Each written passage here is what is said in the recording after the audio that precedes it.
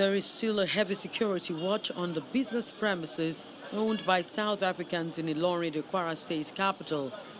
This comes after the series of reprisal attacks over the killings of foreigners, including Nigerians in South Africa.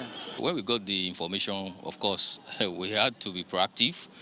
We got the police command informed about what was in the offing, and we are very, very grateful to them. They mobilized on time.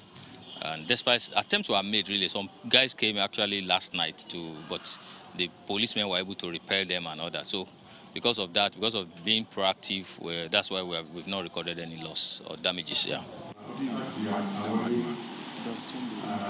In an emergency meeting with his officers, the Commissioner of Police in Kwara State insists the safety of persons and property are paramount. We'll be monitoring the situation.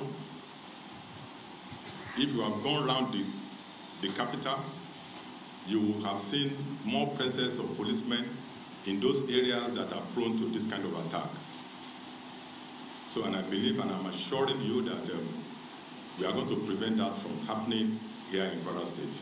Adewale Onabanjo is a Nigerian returnee from South Africa.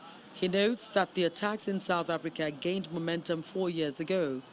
Adewale insists that some Nigerians in South Africa are only making a living through shady deals.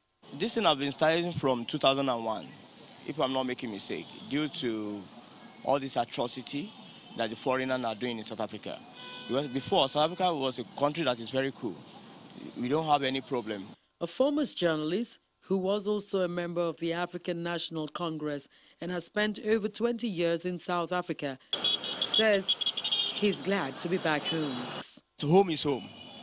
No matter whatever you might experience outside the country, if you come back home, everything will be fine. Before I traveled, I was fine. So when I came back again, within that period of 2 years, that's when I got my wife. I got married last year. And things are getting more better. What I've lost now, I'm regaining because home is home. Ikmile is here.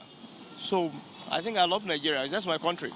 One message on the lips of the returnees is for the governments of both African nations to resolve the crisis as soon as possible before it becomes a diplomatic pain.